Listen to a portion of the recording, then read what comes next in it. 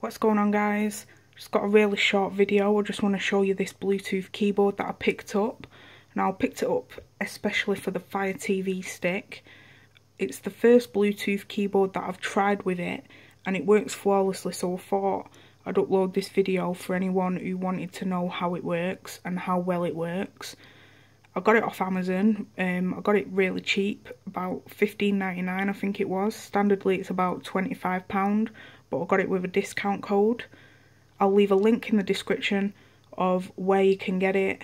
I'll leave a link of the discount code that I did use. I'm not sure if it's still working now or not. And basically this is it. You get a nice little box with it. As you can see there, it's instantly connected to the Fire TV when it's powered on, because I've already linked it up.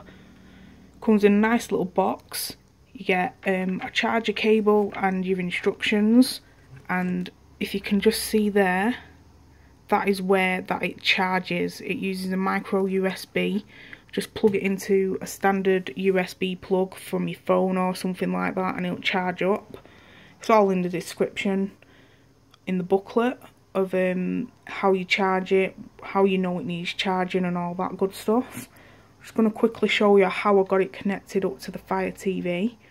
Now as you can see, I'm navigating the Fire TV home screen with this, so it doesn't just work for Coda.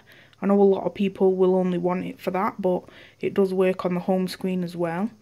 Now to get it working, you need to side load the settings APK, which is basically just the settings that has been pulled off an Android device. I'm not sure if it's a tablet or a phone, and as soon as you open it you will recognise it's just your standard settings that you'd find on any Android media box or phone or tablet. And you want to navigate to the Bluetooth section and you will hold the function key and I think it's the C key. Yep, it's got the little Bluetooth marker on it there. You will hold them two together. The light on the keyboard will flash and you will search for devices from within this Android APK. You can see it in the top right and it will show up as it has here, Bluetooth keyboard. Now all you do basically using your Fire TV remote is just select that and it will then link up with the keyboard and you can then use the keyboard instead of the remote. Now I'm just going to show you quickly how it works with Coda. It does have the media keys on there and they do work. The play and pause does work anyway. I've not tested the skip forward and back. I will do that now. We'll just quickly check out a file.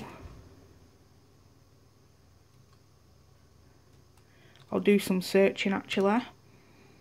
And we will search a movie. We will search for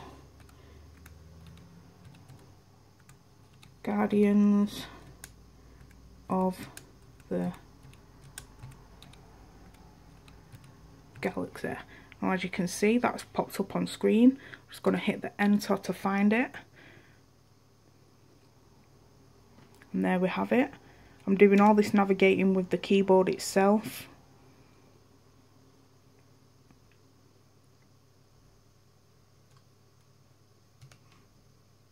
And this will also work, guys, with the Fire TV box as well. If you like the look of the keyboard and you want to use it for that and you don't have a stick, it will work with the box using the exact same method. The box does have obviously USB ports and you can use a variety of different remotes, media remotes, but if you do like the look of this one and you wanted to use it with the box, it will work. Now I'm just going to quickly show you if I can with one hand. I'm going to select the function button and I'm going to hit this play pause button. So I'm going to hold the function and hit that button as well, and as you can see it's paused. I'm going to do the same again. I'm going to hit play and it's played again. I know that the volume keys do not work. I'm pressing that now and it doesn't work. Neither does the volume down. I'll quickly test the skip forward. So I'm holding the function, pressing the skip forward, and no, that isn't working either. And oh, the skip back does work.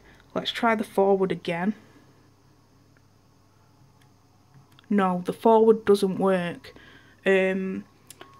This possibly could work with the new Kodi 15.0, as I know that does now support chapters, so that probably would work with that. I think the compatibility with that is more to do with Kodi itself, but that about sums up what I want to show you on this keyboard, guys. Like I said, I'll leave a link in the description of where you can pick this up, and I hope this has helped anyone who's looking for a keyboard.